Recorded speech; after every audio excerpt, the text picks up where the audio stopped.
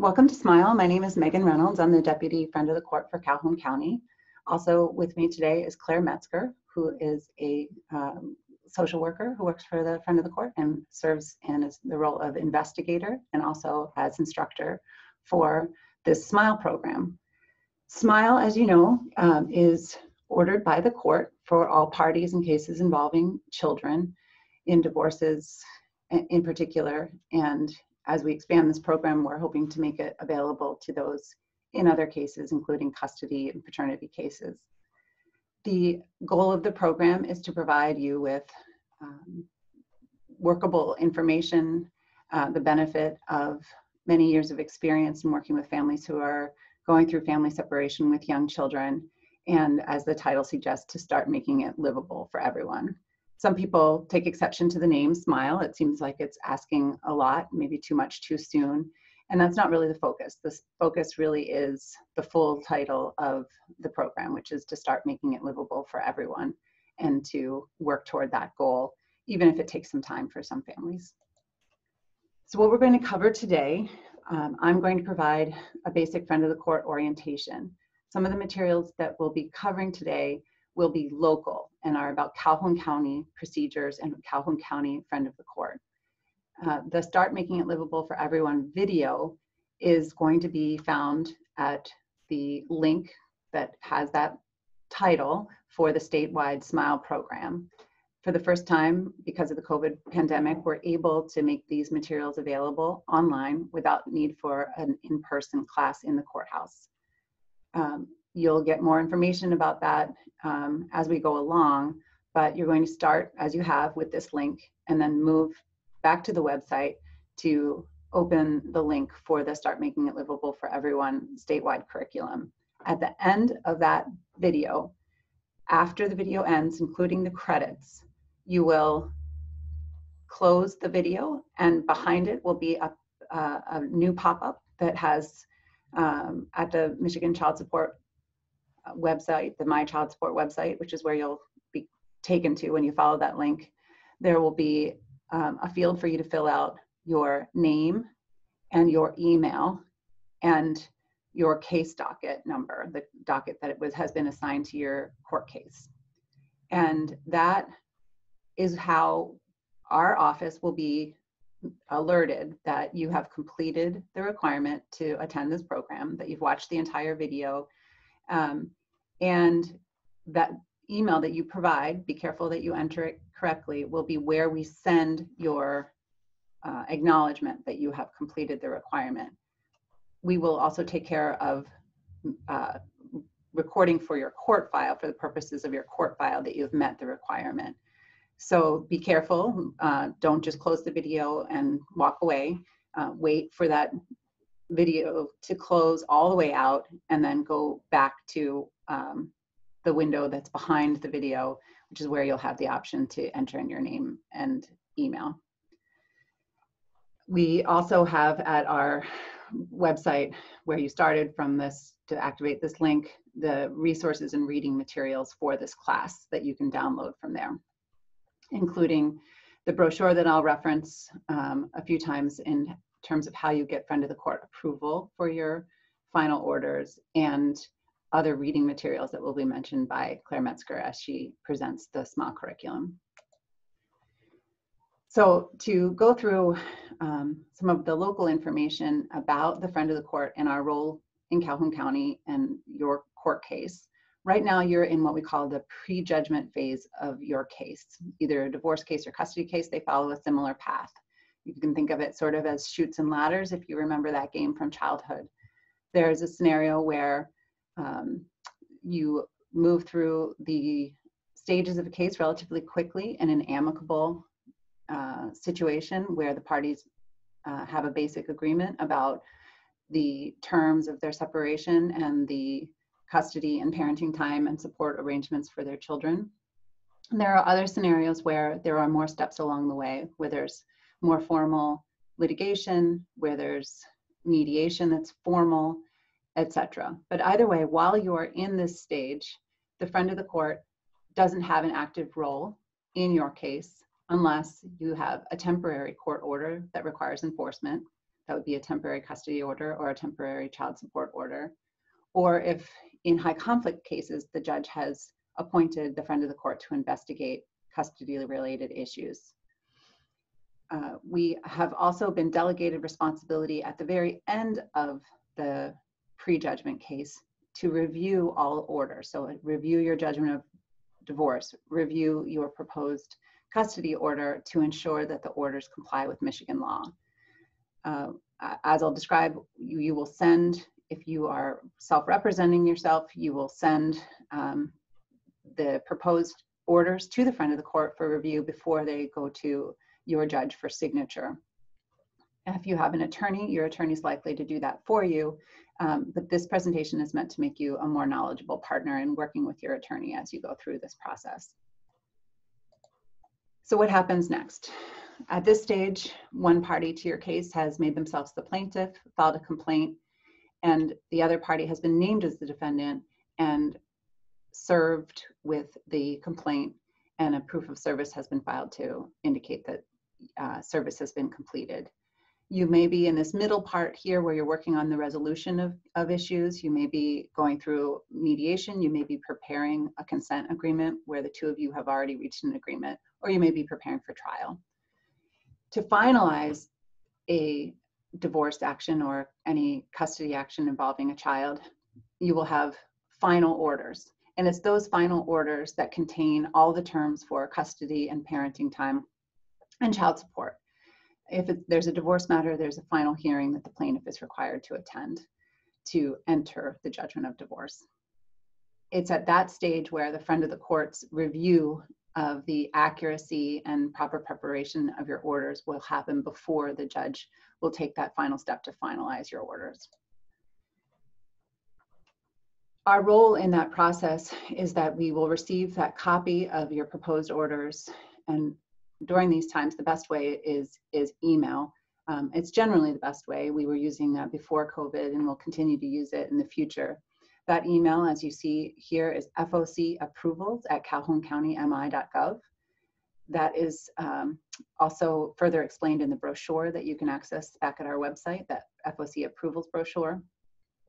And many people who are representing themselves will be using Michigan Legal Help, which is a free website that helps unrepresented parties prepare their own orders. And that will take you all the way through the preparation of orders, but Michigan Legal Help does not have a calculator for child support built into their forms. You have to use the Michigan Child Support calculator in order to get to an accurate child support calculation. In the approvals brochure that I hope you'll download from the website, there is clear explanation for how to access that website and use the calculator. Now, a lot of people, when they're going through this process and are unfamiliar with the state's formula for child support, they may make inaccurate sort of informal agreements around what they think would be a good result for child support. And that may be the best outcome in the end. Your intuition may be correct, but we've seen at the front of the court many parties who, not understanding that the formula contains arrangements for childcare, for health insurance premiums to cover the child, will make an estimate that's pretty wildly inaccurate. And it could mean that a party who would have a certain obligation will wind up paying more. And so we really encourage you not to proceed without actually becoming familiar with the calculator, entering in the information about your income, the other party's income, the number of overnights that each parent will be spending with the child, who's paying for childcare, who's paying for health insurance, because that can really affect the result. And you'll have to show your work when it comes time to turning in your calculation, but also it helps you work better with your attorney if you're represented, if you understand what goes into it, and it helps you work with the other party if you're both unrepresented in understanding what goes into that formula. Once you have that calculation, you have to copy the detailed results onto the order, and that all goes to the friend of the court along with your final proposed orders. One question that comes up frequently is where parties to a divorce action or a custody action already have a child support case that was initiated by the prosecutor. Some parents have been living apart for long enough that that kind of order may already exist before they file their divorce or custody case. In that instance, you do still need a support order to go along with your divorce or custody action. It will take the place of the other one. So even if the numbers are not going to change, even if you just within weeks or months developed a child support order through a support case, you will need to either recalculate support based on any changes that have occurred in that interim, or provide us a new support order that matches those numbers. This is what the Uniform Child Support Order actually looks like, and I'll briefly point out the important parts of it. Again, if you're representing yourself or if you're working with your attorney to make sure this is complete, things you want to pay attention to are that you are including your case number here in this box for case number, that you're fully filling out these caption boxes for your information, and very importantly, the source of income for the parties. When we receive these orders at the front of the court, we'll be setting up the withholding that's required. And the more accurate the source of information is, the better, because any delays from the time the order is signed to when we begin to collect child support will create arrears for the party who has the obligation, and will cause delays in receiving support for the party who is the payee in the case.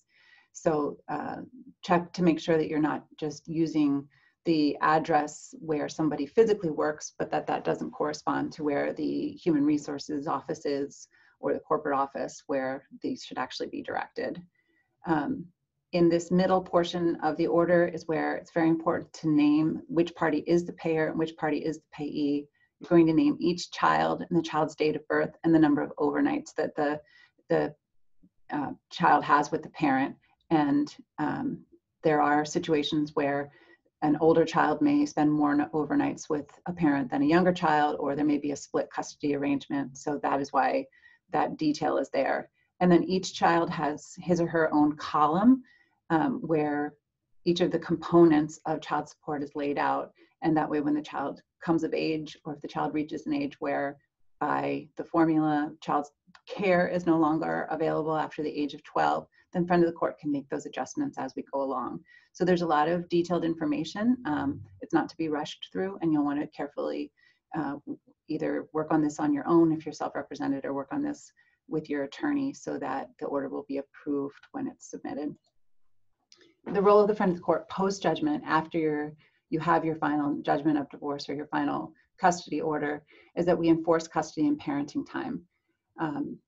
Parenting time cannot be enforced by the front of the court if it's not specific and detailed in your order. So another thing to consider as you're getting ready to finalize your case is whether you should have the detailed schedule that you'll be following for parenting time, or whether you're going to leave that open-ended and use language like reasonable parenting time. If you use language like reasonable parenting time, or at the agreement of the parties, if the agreements break down, you'll need another court order to supply those details.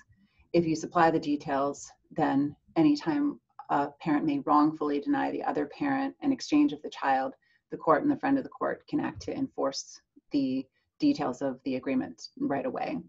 Friend of the court wants to emphasize that Calhoun County does not have a standard parenting time that applies in all cases. So if you leave out detail, we're not going to have some external reference that provides the details. There is a commonly followed schedule that some of your attorneys may talk to you about, involving every other weekend and a midweek visit and a schedule of holidays. But that is not a default parenting time order. Again, if you don't contain the details in your order, they will not be there. They will not be enforceable. We also enforce the child support and medical support, and then we review and modify child support orders as needed. It's important to say there that if you have a change of circumstances, if you have a loss of employment, if you have a change in which party is carrying the health insurance, you have to act promptly to let friend of the court know that, so that we can make adjustments in your calculation Some parties will rely upon us getting information that you've lost the job and acting on our own to make a change to your child support. And that's a court order is going to continue to be enforced until a court order is changed. So we don't have administrative flexibility to be able to just simply stop charging child support. You have to promptly act to get a new order in place, either by working through the courts or initiating a support review with a friend of the court. All parties in all cases are ordered to update their addresses and contact information from the friend of the court while your child remains a minor throughout the course of the case, so that we have accurate information where we can provide notices to you, and it's in your own interest to keep that updated so that you don't miss any notices of hearing that could possibly go on without you. In terms of communicating with the friend of the court, again, our office is fully open at this time after the COVID crisis, and the courts reopened. However, the My Child Support website, which is the website you will be using to access the longer video that contains the full S.M.I.L.E curriculum, is a website that you can use to essentially create online access to your child support account that's similar to any other online banking account you might set up. You will create a PIN, you'll be able to log in, see what payments were received, monitor the activity on your case, monitor any activity around enforcement, etc. And it's very detailed, and it's the best way to get real-time 24/7 access to your case. Please look at the brochure that's back at our website so that you can begin to register and set that up. Phone access to the friend of the court is available. It will go to what we have as a call center, and for triage of calls and which level of support is needed for that call. Any questions that can't be immediately answered will be forwarded to our caseworker. So I'm going to transition now to turning this over to Claire. One of the things we want to emphasize is that this course is meant to give general information for families, but we know that some families are experiencing level of crisis or difficulty that is not necessarily fully addressed in these materials. Some families are experiencing domestic violence, mental illness, substance abuse among one of the parties, and there may be steps that need to be taken before that parent can fully exercise their parenting time. But we're trying to cover some areas that commonly arise in families as they separate, and we acknowledge that every family is different and has their own story. So I'm going to turn this over to Claire. Oh, I'm sorry, I was waiting for the slide. Thank you. Again, every family is unique. Every family has their own story, and the courts are very clear about that and want to ensure, as best as the court can assist parties in making sure that orders get entered that reflect the unique circumstances for each and every family. The S.M.I.L.E program was developed to provide parents with some information to help them better understand how conflict between the parties impacts the children, and to provide some information on how to look at things perhaps from a different perspective and work towards an ability to become effective co-parents for your child or children, so that your children will not only get through this difficult time with you, but come out with strong relationships with both parents.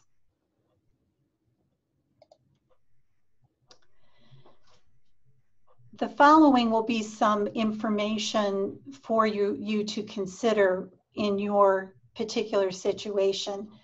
And sometimes when parties decide to separate, there is a significant amount of animosity or just difficulty in communicating. And unfortunately, sometimes that means a child is placed in the middle with feeling as though they have to choose a side or choose a parent. And it's really important to understand that children simply want to love their parents. Children have the right to be able to do that. And in the video that you will be watching, this will reinforce, there's one young lady who talks about very clearly that she didn't want to have to choose either parent. It's clear that she loved both of her parents, and the discord between the parents was very distressing.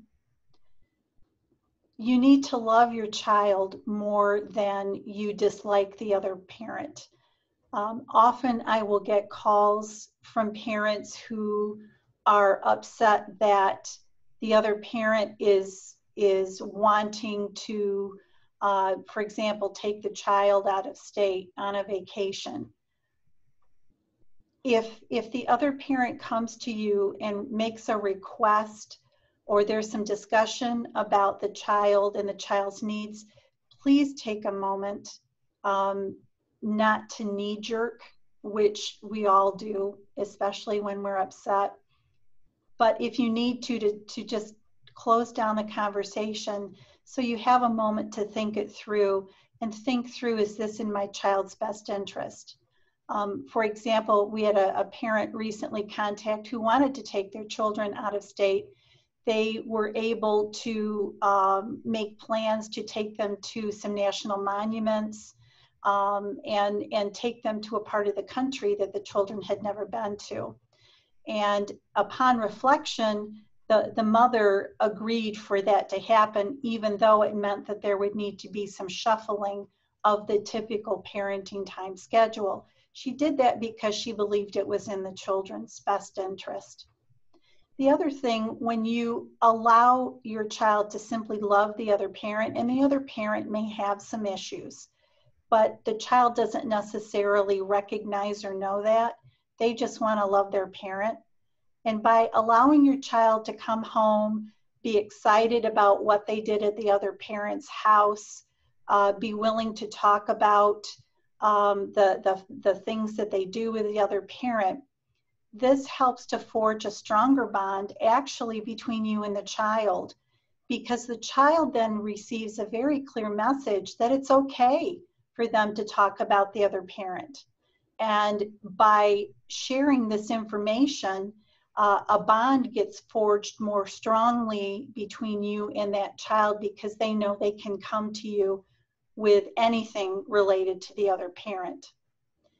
Bashing the other parent or a step parent certainly is not an effective anything when it comes to a child.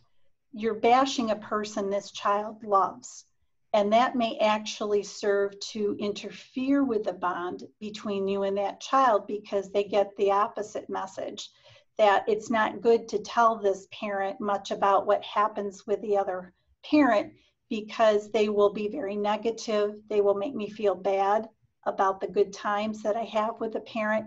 So I will just stop talking to the parent.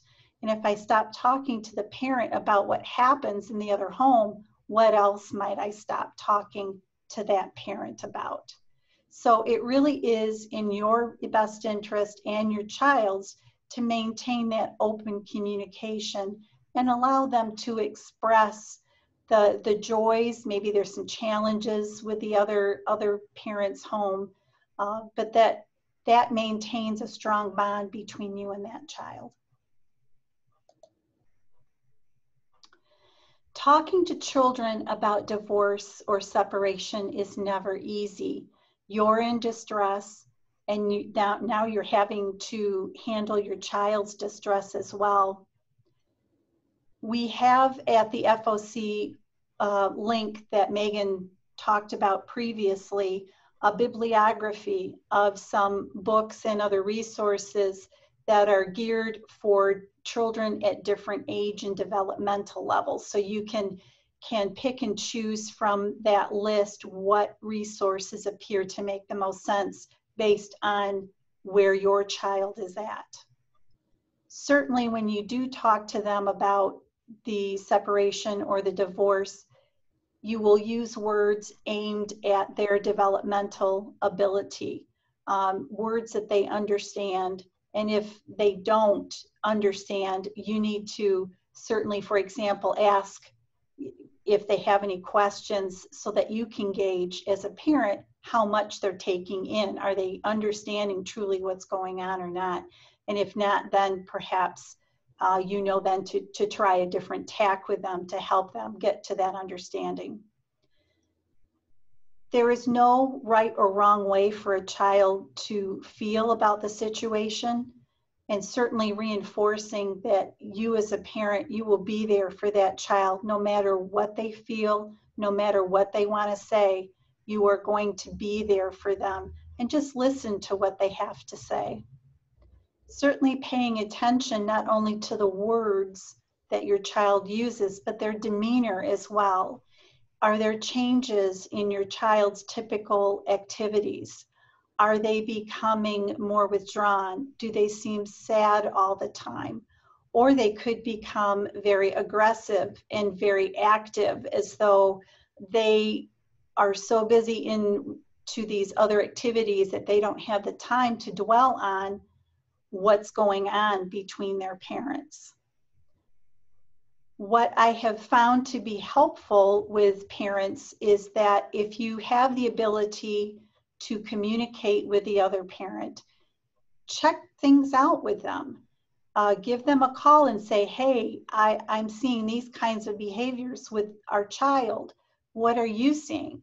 What steps have you taken to support them? Do you have any suggestions? See if the two of you can work out a joint action to better support the child. If you can't do that, or if the child's behaviors become concerning, they're not eating, they're getting into trouble in school or in the community, and your efforts seem to have limited impact. We have some excellent family counselors in the Calhoun County area. Don't hesitate to seek out counseling assistance. It sometimes helps to sit down with someone who has specific expertise in dealing with children and families in difficult circumstances to get a different perspective, get some suggestions about how to better support your child. And in the long run, you yourself feel more competent and effective as a parent. Counseling does not have to be a lengthy process. It could be very targeted to the specific circumstances going on, but that is something that you would jointly determine with the counselor. Sometimes communication is fairly easy between parents that separate. Sometimes it is very difficult, and there are many reasons why that is. Bottom line though, think of the golden rule. Treat people the way you want to be treated. Treat that other parent the way I want to be treated by that parent. And the hope is that by your example, given a level of discord between the parents, the other parent will pick up on this. I am being respected by the other parent, therefore I'm more inclined to extend that respect to them. Using I statements is very useful as well. I know sometimes when conversations get heated, it's easy to say, well, you do this or you didn't do that. That's not very helpful.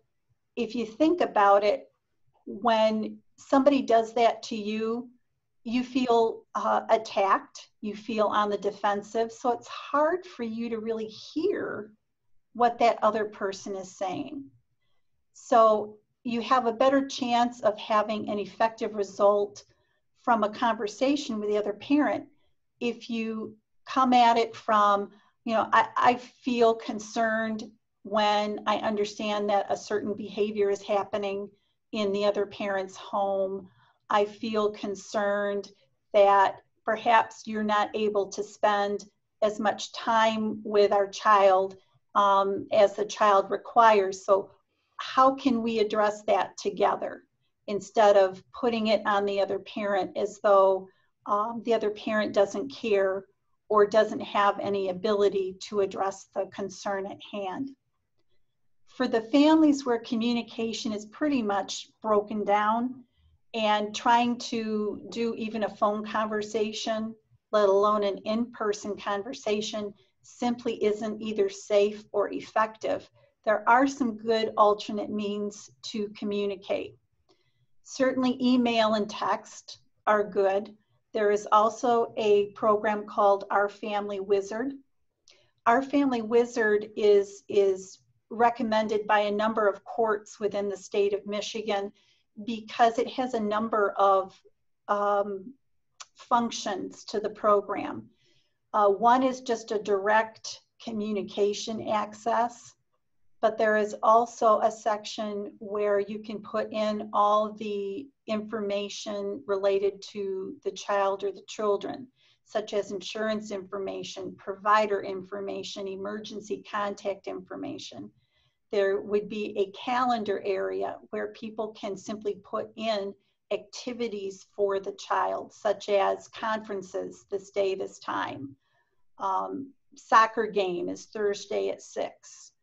That way both parties can access it at any time, and no one can say that they didn't know about an activity because it's already been put into the calendar. And it would also give parents a chance to question if there's an issue related to parenting time pickup, for example, because an activity runs over into the other parent's parenting time. So if there's some logistics that need to be worked out, hopefully you have some time to do that. It is really important for parents to understand that a decrease in communication could mean an increase in a child who is feeling that now they can make decisions on their own about who they're going to see, how late they're going to stay up, being online on social media platforms that may not be appropriate for that child. This is because mom and dad are too busy focused on their arguing with one another to really pay attention to the supervision and the structure that is needed for the child to ensure that they're not inadvertently getting themselves into some difficult situations.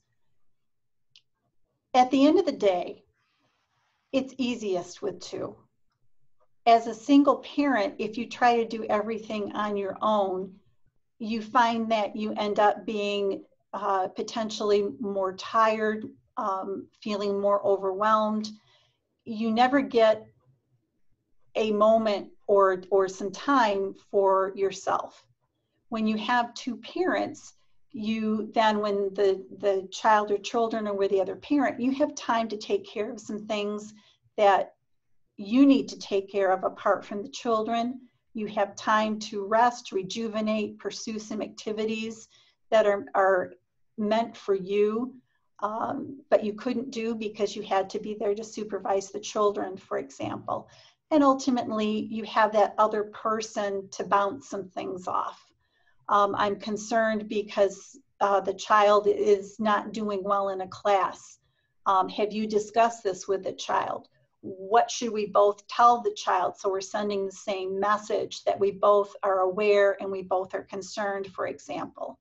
It is so much easier when you have that other person to be able to work with. Especially in a time where parents are separating or divorcing, stability and predictability are going to be very, very crucial. This is a time where a child's world has essentially imploded. They have no power in this, and chances are they don't really totally understand how all this is going to work, because chances are mom and dad don't really understand it either. But to the extent that mom and dad can provide some stability and predictability, that is going to assist your children in getting through this with as little distress as possible. One of the ways that you can do this is to provide a calendar. Now, for young children, for example, having a paper calendar might make the most sense, where you can color code a calendar and mark the times when the child is with you, when the child is with the other parent. If there's any other activities where one or both of the parents would be in attendance. And you can help the child prepare that on this day and this time, you're going to get to spend time with the other parent. Isn't that great? Or if your child seems to be ambivalent, you have some time to talk to them and try to help them articulate what concerns might be. So the child knows what's happening and they are prepared for what is to happen. For older children, shared calendars can be used through phones, through Our Family Wizard, and there's another program called Wonderlist where calendars can be used, and you can make it so that only parents could access, or the children themselves, if they are older, can put in appointments or extracurricular activities so that both parents know what's going on. And that helps the older child to feel a bit more in control of the circumstance because they know what's going on and they have an ability to help set their schedule. If mom and dad struggle to the point where they are not effectively co-parenting, certainly counseling is something that could be of benefit to the parents. Again, this is when we are not talking about incidences where there is active domestic violence. There may be a personal protection order that is in place, or any other reason where one of the parents may not be able to effectively participate in that. However, it is a good way for mom and dad to find support, to put aside their personal feelings with each other and be supported to find ways to become effective co-parents for their children. And mistakes are going to happen. So parents need to give benefit of the doubt, be flexible. In the video that you will see, there is an example of a young mom who was called by the child to pick the child up. It wasn't her time, it was the father's time to take care of it. But instead of grousing to the child that the parent wasn't holding up their end of the bargain or calling the other parent immediately to get after them, her response was, I don't know what's going on. Bottom line is, I'm going to take care of my child first and we'll sort it out later. And the example included where that father who was supposed to have taken the child called the mother and said, wow, I blew it. I am so sorry. I apologize. And this was all set up because mom focused on the child's needs and knew that whatever the issue was could be sorted out at a later time. One of the other areas that front of the court does get questions on is the issue of blended families. And the question comes up, when is a good time for me to introduce my love interest to the children? You really need to let children be the guide. As you need time to grieve the loss of a relationship, so do your children. And children grieve differently than parents do. It may take some time for the child to accept that their life is different now and be able to be open to developing a relationship with another adult who is in a romantic relationship with their parent.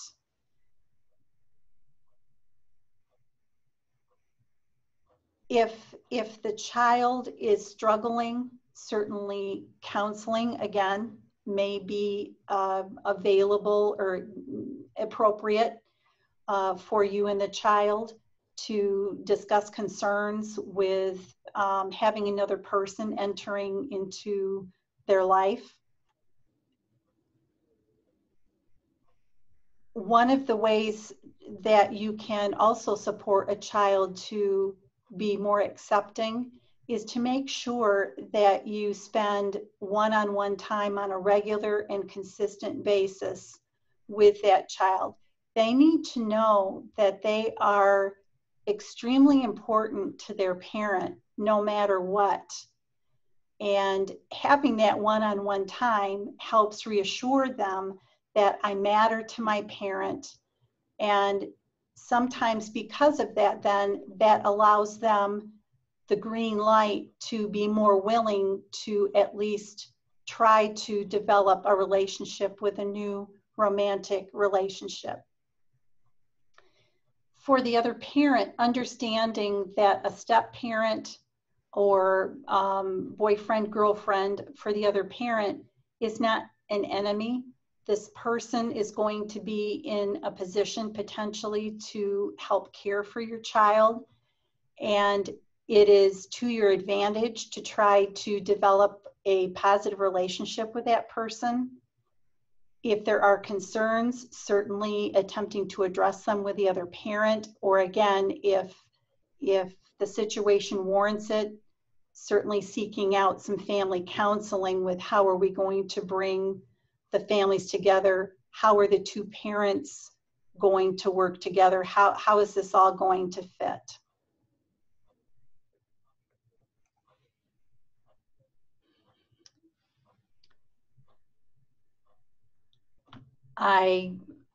That is the end. I probably had one more. Thank you, Claire. So I'm all done. Sorry. That's the last slide, and thank you for the presentation. These are the kind of points that we usually cover in class, along with the viewing of the video, to bring out the really the best practices and the best wisdom that we can from what you'll see as the video that is your next stop. So from here, when you close out this video, you're going to move to the next link, which will take you to a film that uses the stories of families, some of whom Claire has mentioned, that are families from Oakland County who are receiving services from Calhoun County Friend of the Court, and some of the judges and providers and attorneys who are working with those families and families like them as they navigate this. We think that you have a lot to benefit from that film, and this is also tried to bring out some of the points that are covered in that film, as well as the local information about how to access our services.